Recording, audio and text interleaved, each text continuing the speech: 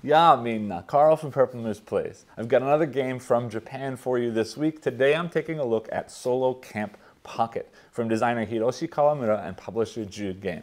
This is now the second game in the Jugame Pocket series that I'm taking a look at after really loving Last Dungeon Pocket last year. This one is a small card game, solo only, in which you're basically going on a solo camping experience, playing out a sort of resource management puzzle with the cards to prepare food and prepare gear and use that food and gear to take part in different activities on your camping trip, hoping to maximize scoring by building sets of different kind of combos of cards. No disclaimer needed on this one, as this is my copy of the game. But with that said, let's head down to the table to see how this one plays, and then I'll meet you back up here to let you know what I think.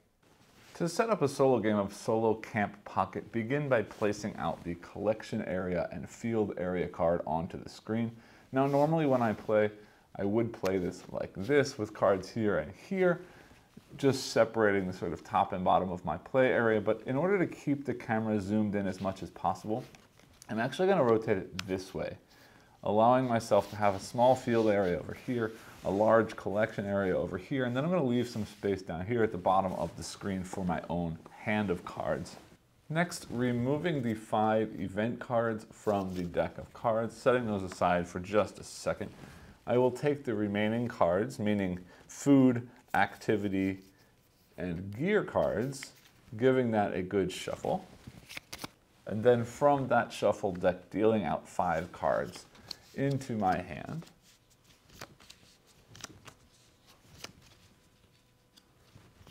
Setting the deck off to the side for just a minute, but this starting set of 5 cards, I'm actually going to be able to only choose 3 of them from this set to start. And right now it's not really going to make any reason or make any sense why I'm picking the things that I'm picking, because I haven't explained how the game works, but I will just go ahead and select cards. I'm going to get rid of these 2 cards, putting them back into the deck.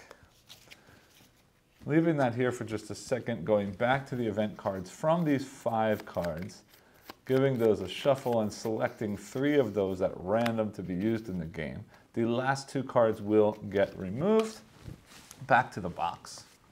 And then one of these 3 cards will be shuffled into the main deck of cards to set up for the first round. The other 2 cards will be saved until the second and third rounds of the game, because there will be 1 event card in each round. So I'm going to set that here with space for a discard pile right there. And I'll just set these 2 down here off into the corner of the screen to pull back in later.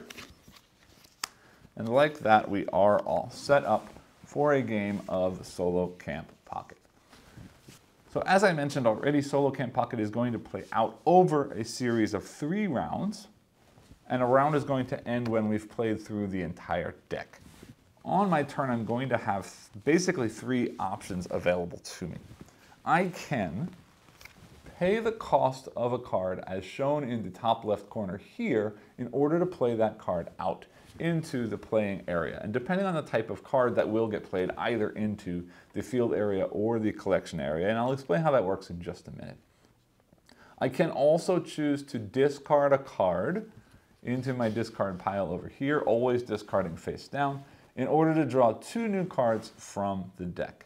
Now, I should pause here and mention that at the end of my turn, any cards that I haven't used will be discarded anyway, and the next round always starts by drawing 3 cards. So to discard a card to take 2 cards is actually worse than discarding your card to draw 3 cards for the next round, but it means that I can make better use of what's in my hand, so hopefully that'll become clearer as I get into gameplay. The other thing that I can do is choose to keep cards in my hand for the next turn. And to do that, I'm going to need to discard a number of cards from the top of the deck equal to the number of cards that I choose to keep into my hand. And if I do that on the next turn, I will still draw 3 new cards from this deck, so I will end up with more than 3 cards in my hand. And that's going to be important because I should talk about the different costs of things. There are 3 different types of costs. On this card here, you can see this is a cost of 2 time, this is a cost of 2 gear, and on this reading card here, we see 2 time and 2 food. So gear, food, and time are the 3 things that we're going to be paying. And time is basically going to be a number of cards that I need to discard from my hand in order to play that card. And when we play a card, food and gear will get placed into our field area.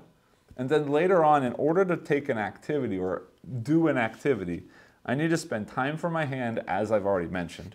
But I also need to spend cards in my field area that have at least as many food and or gear as shown on the activity that I'm trying to do. And if I do that, the activity then gets played to my collection area, and any cards in my field that I've used to pay for that will also be moved over to the collection area.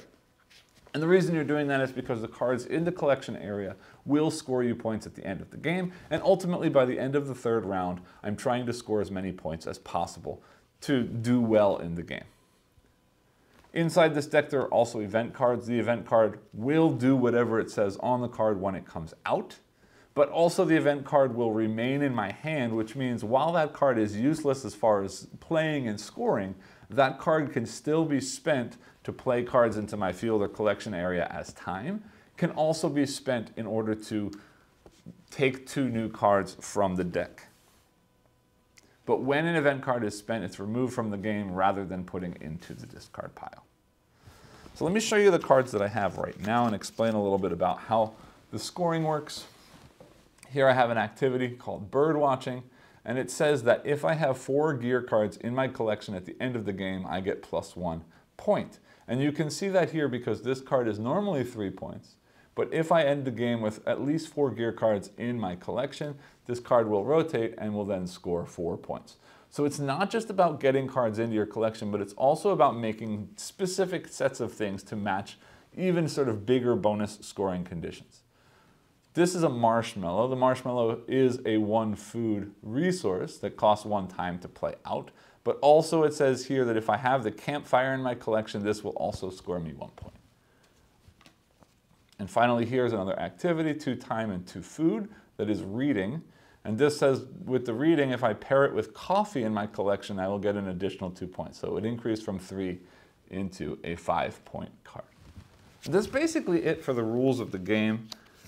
It's all going to be about making sets and sort of managing my resources as best as possible. So I'm going to go ahead and get right into it. So I'm going to spend 1 time by discarding this birdwatching card to play this marshmallow into my field area. Then, this reading is actually not a bad one to have. The question is, do I wait for it to come back again on a future round, or do I pay to keep it in my hand right now? And I think I'm going to pay to keep it in my hand. So to do that, I again discard 1 card to keep 1 card. And that's the end of the round. That means I'm then drawing back 3 more cards. Here I've got sort of beautiful scenic view, 3 time, 3 food, and 3 gear, but that scores me 10 points, which is huge. Here I've got a nap. That scores me 3 points, takes 2 time and 2 food, but also scores an additional 3 points if I also have the cot card in my collection. And here is my campfire that I need for that marshmallow, which is sad because I don't have any gear and I don't have any more sort of resource cards coming out. So what I'm going to do is I'm going to get rid of this mountain to draw 2 more cards. Well, there's toast. And there's the cot. It should also mention, and I'll put a subtitle in about this, that ability to discard 1 card and draw 2 cards can only be done twice per turn. So I think actually what I'm going to do is, forget about the reading, discard 2 cards to play the cot. Then I'm going to get rid of this toasty to draw 2 more cards the second time. And by doing that, and I'll explain more of these cards later because they're going to go away right away, 2 time, and here are 2 gear to play that fire and also that cot, like that. Drawing back to 3 cards, 1, 2, 3. I've got a coffee for 1 time and 1 food. That also scores 1 point if I have the reading card in my collection.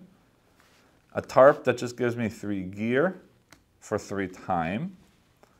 And then we've got this kayak activity that costs 3 time, 2 food, and 1 gear for 4 points, plus 1 point if I have the fishing activity as well.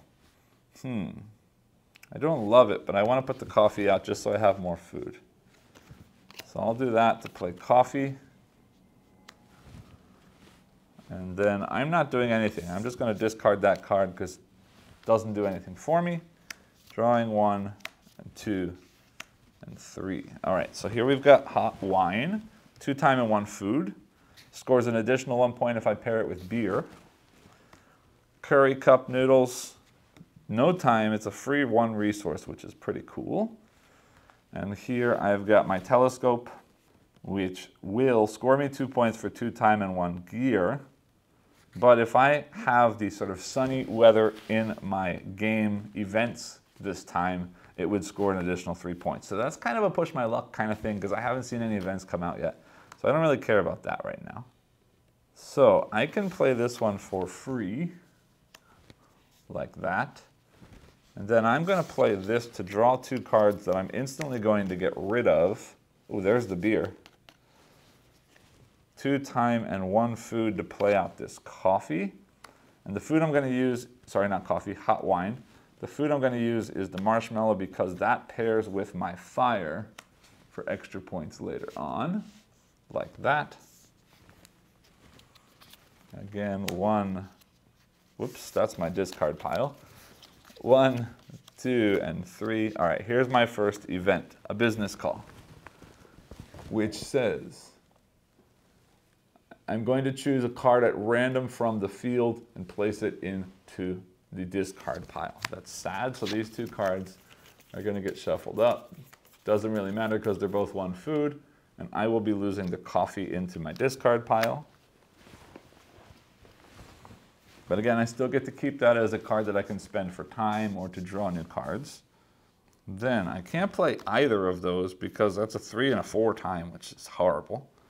This is just 3 points for 3 fish, sorry, 3 time for 3 food, scores 2 points on its own. The tent, 4 time to play, gives me 2 gear, but also, if this is in my collection, I will then increase my hand size here by 1 card. So I'll always be drawing 4 instead of 3, but that's expensive to get out. So I'm going to get rid of that phone for drawing 2 cards again, like that. Still nothing that I can really use. Here's a trekking activity, 3 time and 2 food for 5 points. And this is a sauna, a tent sauna, 3 time, 1 food and 1 gear for 5 points, which does nothing for me. So I'm again going to discard to draw 2 more cards. 1, 2, we got a camping knife. That is 1 gear for 1 time, but also gets me a point if I tie it to the cooker. And here's a Dutch oven 1 time for 2 gear, but it says if I have a camp knife in my collection, this one, I get a point. But I think because I have so many cards, I'm actually going to discard all of those to play the tent into my collection, because if I can increase my hand size, that's pretty cool. Then we draw 3 cards. That's the last card. So that's the end of the round. We're going to shuffle up all of these cards, finish drawing the rest of our hand, and then adding 1 more event into the deck and shuffling that up again to reset for the second round. All right, steak, 3 time for 3 food and 2 points. Camping knife, 1 time for 1 point, pairs with a cooker. And coffee that pairs with reading for a point, 1 and 1. Got 2 gear and 1 food. I'm going to play the steak to play out the coffee. And right now it's not going to matter to trade that in. So I'm just going to discard that and draw 3 more cards. Oop. Great. All right, so we just got a lost item, which means one of the things in our hand is going to get discarded at random. We're losing the beer, which is sad because I need that to pair with the hot wine. Dutch oven pairs with a kitchen knife. Sorry, the camp knife. Well, I might as well use that to play this into my collection. Because now I got lots of gear, I got lots of food. Drawing 3 cards, 1, 2, 3. All right. Sana gets 5. Trekking gets 5. Now, this is only 1 gear and 1 food, but I can overpay and not get stuff back. And I think I might do that simply to get my tent played out so I have more cards available to me. Yeah, let's do that. So first I need to get rid of something to draw 2 cards. 1 and 2. Oh, and actually that is cool because if I start getting gear cards, this is going to be worth more.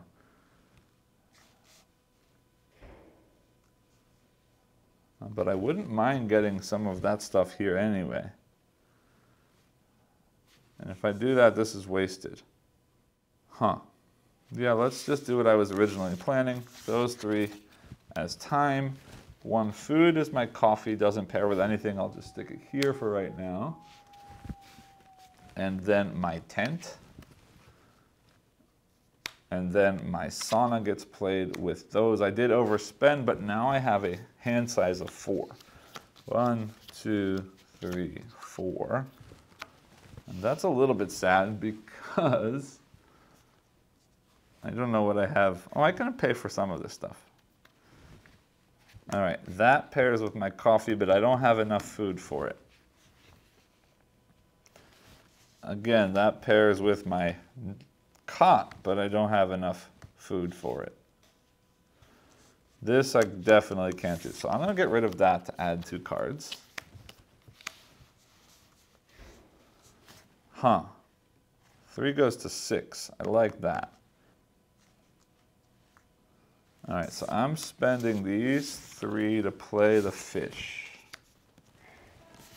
And then I'm going to discard 1. Yeah? Yeah, I'm going to discard 1 to keep that.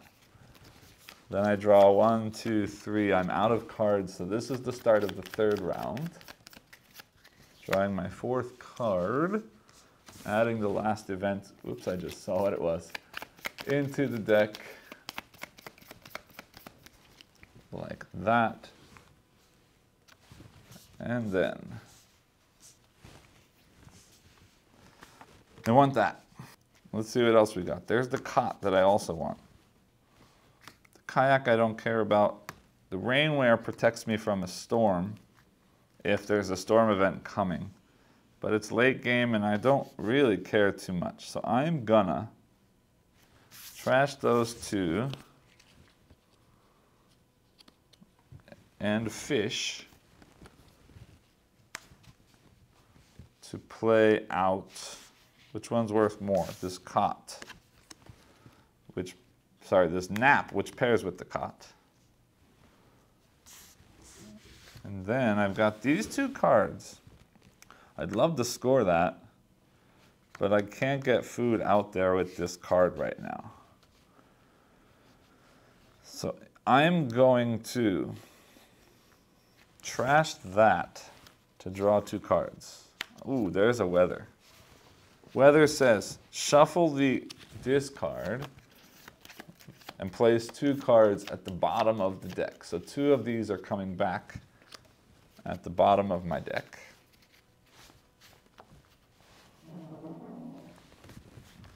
And I am going to get rid of that to do my 2nd draw 2 this round. Not great. But we did have a sunny event. Means this is worth lots of points now. So, you know what, this is might as well go up there because that doesn't pair with anything. Then I want to do that. But I still want to keep this book, I think. So I'm going to discard those 2. Plus this Dutch oven, which does pair with a camp knife if I ever get one. It means that gets placed out. I'd still really like this, but I don't know if it's worth wasting a card to keep it. 5 points is not small though, because I do have the coffee. Yeah, let's do it. Trashing 1 card to keep that, drawing 4. 1, 2, 3, and 4. Ooh, there's a steak. Ah. It's worth mentioning the game's going to end as soon as this runs out, and I've got 5 cards left. So if I take 2 cards this turn, nothing.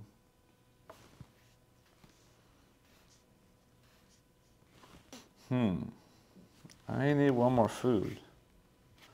If I play out this knife, that's not enough for the bird watching.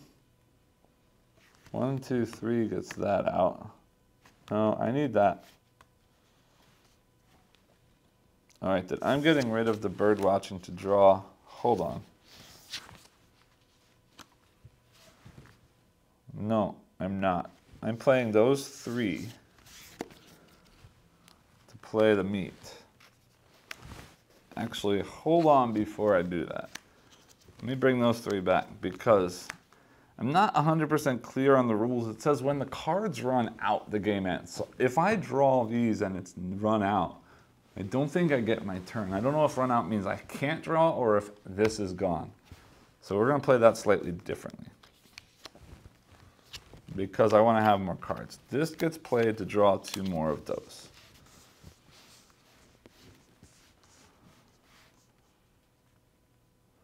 Then 3 of those get played. Let's keep that beer just in case. 3 of those get played to play the fish. Or sorry, the steak. Then this gets played to draw 2 more. And I will play those 2 plus this steak to play this book like that. Then I would draw this card, and that's the end of what I've got. So this card does nothing, this card does nothing, and I'm going to score this area. So let me slide everything over just a little bit. And you'll see on the back of that card I was looking at before to separate the 2 things into collection and field is a score ranking card. So the first thing I want to do is go through all of the cards and flip over the cards that have their conditions met. If I have a campfire, this flips over. If I have a marshmallow, this flips over. If I have a nap, this flips over. And if I have the cot, this flips over. Steak does nothing. Hot wine needs beer, I don't have it. Coffee, if I have reading, it flips. Reading, if I have coffee, it flips. This one says, if we had sunny event, this flips. We did have the sunny event. So that's going to flip over. Tent says nothing. That doesn't score. Fish does nothing. Sauna is fine. And the Dutch oven says if I have a camp knife, this flips. I don't. So we're going to add all of our points together. 1 plus 6 plus 2 plus 5 plus another 5 and 2 is 21 so far. Plus 5 plus 1 plus 2 plus 1 plus nothing plus 5, and this also doesn't score unless I had that knife. So we hit a score of 35. Let me just double check that. 5, 6, 7, 8, 9, 14, 15, 16, 21, 26, 27, 28, and 6 is 34, and 1 is 35, which is a little sad. That's the high threshold of this sort of middle level camper. Just one more point and I would have been a veteran camper. But it's better than being a first timer or just going for a picnic. So I'm not too unhappy with a sort of middle level score, and that is Solo Camp Pocket. So at this point I do like to take a look at the components. There's the components. You've seen the components on screen the whole time. Everything is just cards. I do love this sort of almost paper cutout style illustration on all of these cards. They look really nice. Colors are very poppy. It's very easy to see the difference between food and gear and activity. Let me show the other 2 events that we didn't see on camera. This is that squall that the rain jacket would have protected me from. And this one is going to remove a number of cards from the deck into the discard pile equal to the number of the round plus 1. So if this came out in the first round, you'd discard 2 cards from the deck, second round 3, and third round 4 directly from the deck to the discard pile. And again, if you had the raincoat, you would get protected from that. The other one is this rainbow, and this rainbow is going to allow you to choose 1 card of your choice from the discard to add into your hand directly. So again, I love the way that this game looks. The card quality is It's a bit of a glossy, not glossy, but like smooth finish. It's not linen finish, but it's got a nice sort of matte feel to it. They're not super glossy and slimy. The thickness could be a little bit thicker, but it's nice quality. They shuffle very nicely. Again, very poppy colors, looks really nice, very easy to understand all of the iconography. This score ranking card with the sort of collection and field divider is very cool, works very well. Just like the other games in the Jugame Solo or Jugame Pocket series, the game does just come in a little tuck box like this. Again, very nice artwork. No rules in the box. There is a QR code that takes you to their website with all of their rules, but the nice thing about that is the rules do update. I actually found an error in the rules online and am now, yay, credited in the rules for helping them find it. But anyway, the nice thing about digital rules is that they can be updated like that and they can be accessed from any device. Also, it's nice because the sort of shape and size of the rules is more sort of designed to fit a screen and scroll and read very, very nicely. Now, that does mean you need a device in order to learn how to play the game, but this game plays very easily, so sort of once you understand the rules, that shouldn't be a big hassle. The game itself does come in one of these foil Ziploc baggies as well, but I think that's mostly just a way to keep everything protected when it's being sold. I do keep them in that, but otherwise it is just a tech box and another small card explaining the Pocket series from Jugame. And again, that also has that same QR code link on the back to check out the rules. That's basically it for the components. Meet me back up top and I'll let you know what I think about the game itself. Welcome back. I hope you enjoyed the playthrough. This one's going to be a bit of a quick review from me simply because this is a very small card game and also it's a fairly rules-light card game. Basically a very straightforward resource management card game kind of system in which you've got a small hand of cards that you're basically discarding a set number of cards in order to play out specific cards to build up a resource pool that you're then using later with, again, more cards discarded to then play out these activity cards, working along the way to try and make pairs of activity cards with certain gear cards that work together as sort of groups, for example, a marshmallow over the fire, or a cot to take a nap in, or beer and wine together to have a party, and so on, trying to get these different set scoring combinations along the way. But there are also other cards that will allow you to have an extra card in your hand, extra cards that score points based off of event cards that come out in the game, and so on. So it really is a resource management, but also sort of card management. And what I mean by that is a large part of the system of this game is going to be related to managing the number of cards that you have available to you. In that, all of the cards in your deck basically represent your time spent on this camping trip. And in order to get things done along the way, you need to discard cards to play out cards as if time was passing. But you're also then sometimes discarding cards to draw more cards into your hand. You're often sometimes discarding cards to keep a specific card in your hand that you can't make use of on any given turn or on a specific given turn that you want to hold on to for the next turn, thereby expanding your hand for the next turn, but also allowing you to focus on playing that card later when you have the resources available to you. So this deck as timer mechanism is an interesting one because you are playing through basically 3 cycles of the deck. And you're trying to get as many cards played out, but not just as many cards, also the right combination of cards played out in order to score as much as possible by the end of the game. And along the way, there are these event cards, as I mentioned, slotted into the deck that are going to make things happen, sometimes good, sometimes bad, making you discard more cards, making you recover cards from the discard. That does twist things up and make you sort of need to react to things that happen along the way. And yes, it does randomly become positive or negative each time you play, but that does sort of make it feel a little bit more thematic, like a camping trip, that things are going to happen along the way that you have to sort of deal with. And there are cards in the deck that will react to those events happening. There are certain things that will prevent bad things from happening. There are certain cards that will score more based on events that have happened, and so on. So there is a little bit of way to sort of manipulate or deal with some of those things that are coming out. But for the most part, those events are just little twists in the gameplay that sort of throw a wrench into the works and make you react to the things that are happening. The good thing about these events, though, is that the event card, once it comes out, is a card in your hand that you can discard for time in a variety of different ways so that you're not wasting a regular card that you might want to play out later on.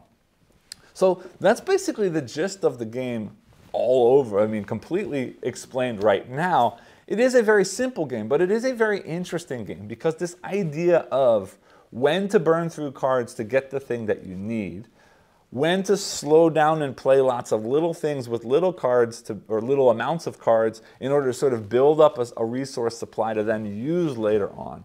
When to focus on these good combos of cards to score the extra bonus points whenever possible. When to focus on the cards that don't combo but just give you big point values along the way. When to focus on cards that interact with the event cards in some way.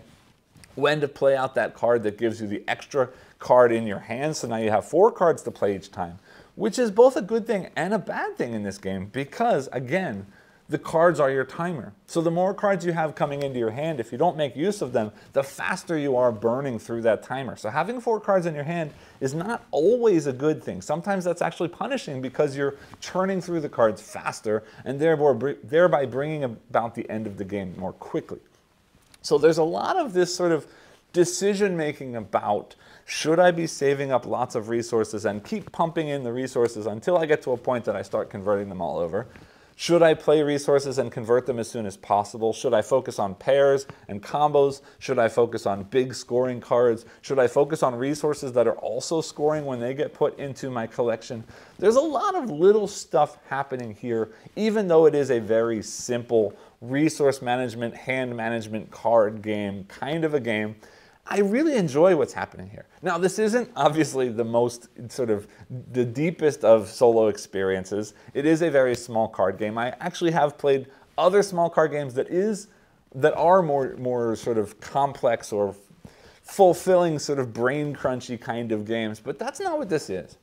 This thematically is supposed to be sort of showing you a solo camping experience. It's about getting out into nature, accomplishing activities, and enjoying this sort of relaxing experience. And likewise, this card game itself is sort of that. It's sort of take this out and just sort of play through this nice relaxing experience and see what happens. It never gets too crunchy, it never gets too brain burny, it never gets too punishing.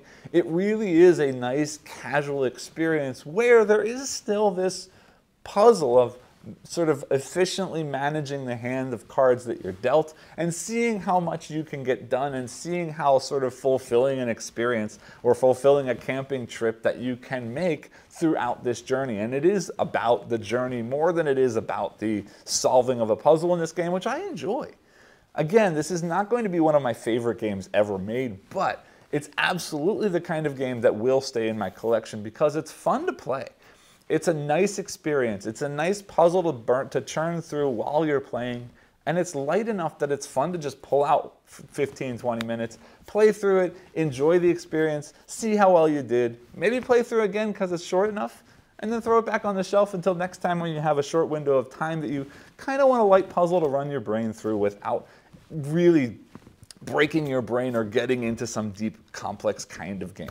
I really like this one, and it makes me very interested to try out more of these pocket games from Jugame. I do have one more coming, the sequel to Last Dungeon Pocket, or sort of at least spiritual successor, Escape from the Moon, that I'm excited to show you soon as well. Keep an eye on this channel for more of these pocket games from Jugame and more games from Japan in general. I hope that this video was helpful. I hope that you enjoyed what you saw, and as always, if you did enjoy the video, I do ask that you like, subscribe, and click the bell icon below, and I'll see you all next time. Thanks.